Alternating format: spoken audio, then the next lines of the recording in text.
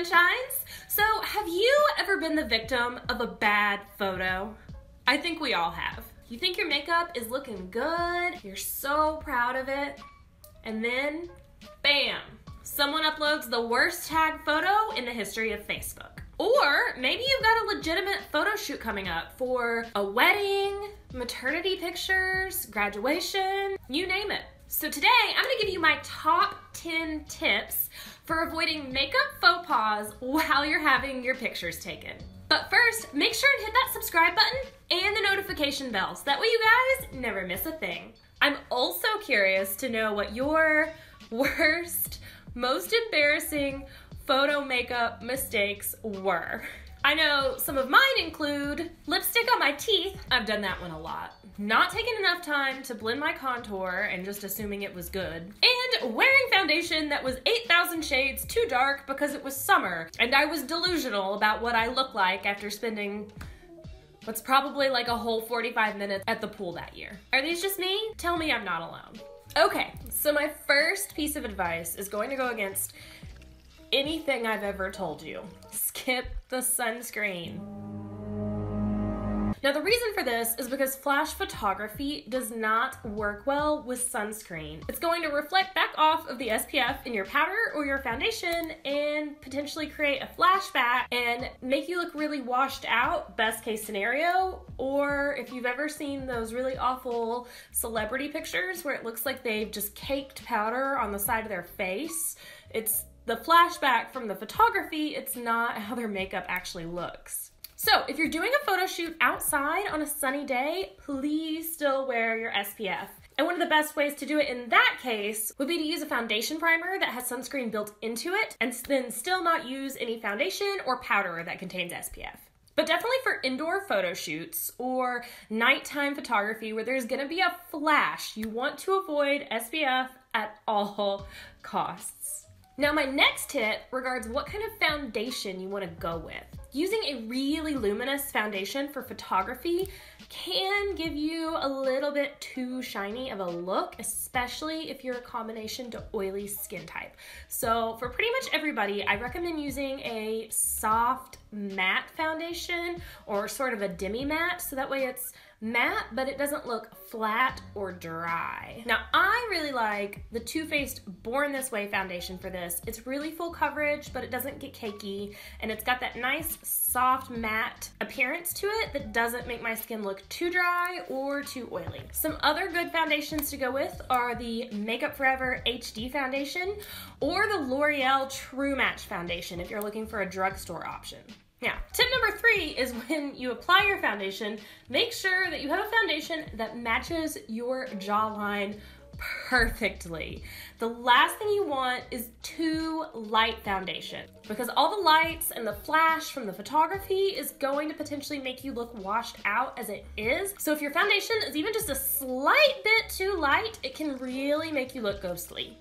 Now, tip number 4 is actually one of my favorite makeup tips, and it's good for a lot of reasons, but it is curl your lashes. Curling your lashes does so much to make you look more wide-eyed and awake, and to make your lashes look fuller because they're turned upwards.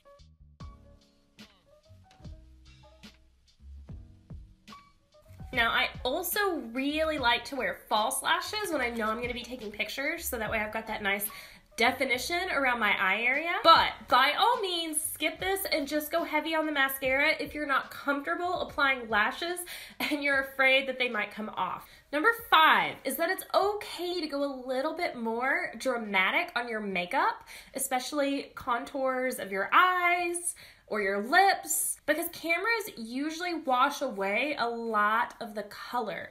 So everything that you see in the mirror is gonna be toned down and farther away than as close as you are to the mirror. One of the best ways to see if you're happy with how your look shows up in photos is before you call it a day or tell your makeup artist if you're getting your makeup professionally done for these photo shoots, that you want to take a picture on your cell phone just in natural lighting to double check and get a rough idea of how your makeup's going to show up in photos.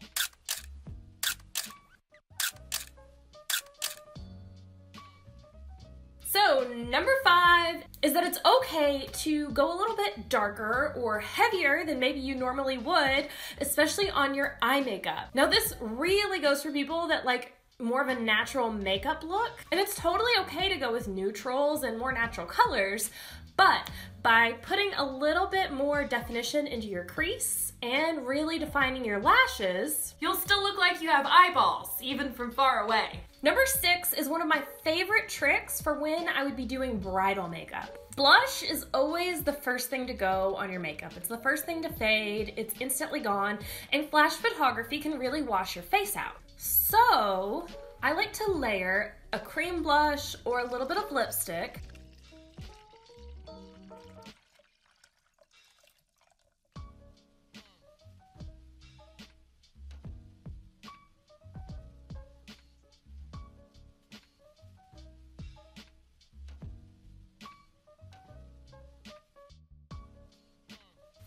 And it's okay if it looks a little crazy right now.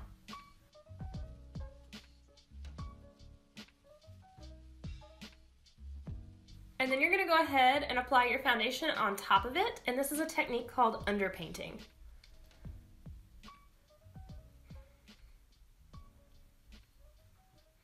So that's gonna just tone that cream down and really lock it in.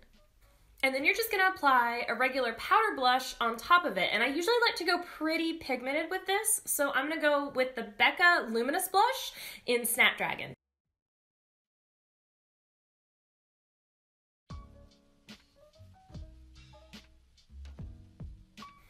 So that way, if the powder blush fades, which it eventually will, you've got that underneath layer of cream that will still give your face a little bit of color as you go through the photo shoot or through the evening if you're going to a special event. Number 7. Now you guys know I love my highlighter, and I normally can't be glowy enough, especially because I have really dry skin.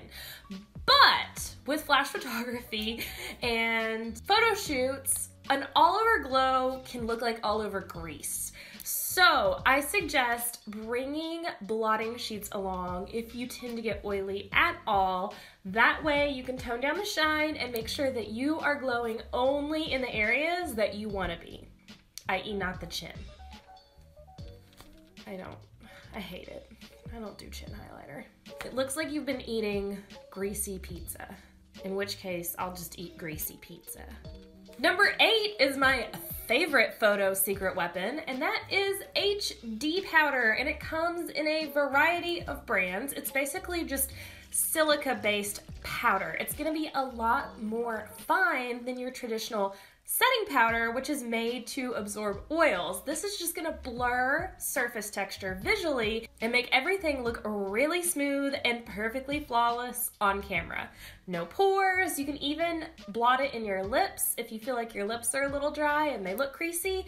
This stuff does wonders. And I also do often use HD powder in place of regular setting powder for people that have really, really dry skin and makeup slipping isn't as much of a concern for them. It's not going to give you the staying power, but it does lock down creams a little bit and make everything look so smooth. Now, Makeup Forever's HD setting powder is probably my favorite. That's the one I've been using for a long time. But I also do really like the Smooth Operator by Tarte. These are both silica-based powders. And you'll notice that they're both little, like, almost travel size. That's because I keep getting them in kits when I buy kits of different things, usually around the holidays. And they just last me forever. It's been years since I've had to go out and buy a full-size separate powder because a little bit goes such a long way. And that's coming from somebody that wears makeup every single day. So usually if I'm gonna run through a product, I go through it fast. So what you're gonna do is you just tap a little bit right in the lid. And then I just use a small powder brush and you just pick up a little bit, and I like to really concentrate it in the areas where I tend to have texture. So right in the center of my face where my pores might be more prominent,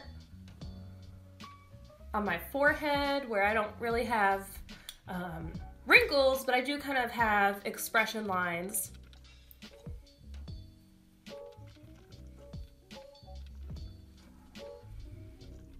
And along my chin. It's also great for mattifying.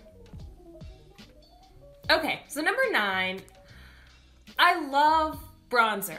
I love to contour. I love it so much. I don't have a really perfectly defined Hollywood jaw, so I have to fake it with makeup, like many of us. But if you don't blend it, it looks like a nightmare. So my number 9 tip is to make sure and contour to get the most flattering photo, but blend it really, really well.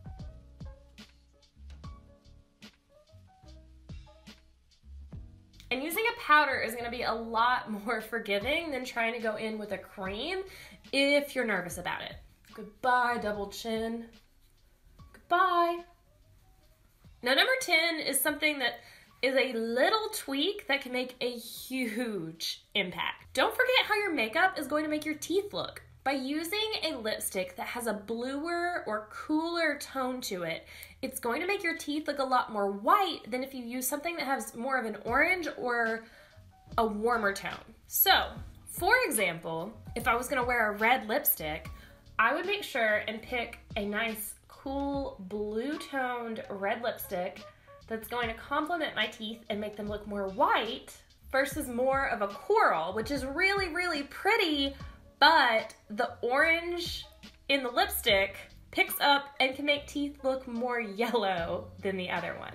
Now, in addition to that, make sure and do the old finger trick to get any excess lipstick off before you go to your photo shoot, or you'll wind up like me on many an occasion with nice lipstick smears all on your teeth.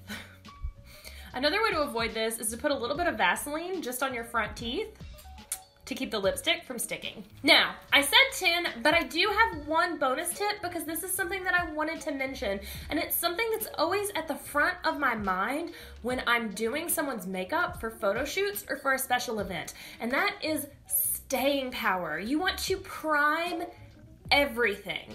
I use a really good silicone-based primer to fill in texture and make foundation last before I apply any face products.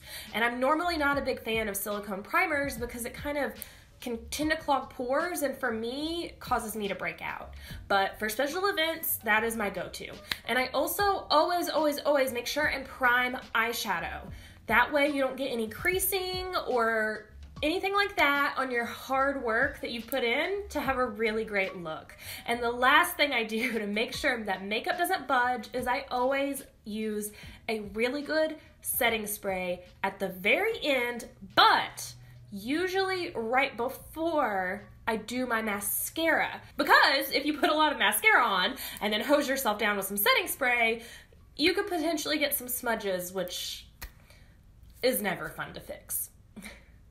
So hopefully this will see you through any professional or impromptu photos you may be taking. Make sure and give this video a thumbs up if it was helpful for you. And hit that subscribe button so that way you guys don't miss any of the videos coming out for you on Mondays, Wednesdays, and Fridays. And as always, make sure and share this video if you know of anybody that could use a little sunshine in their day.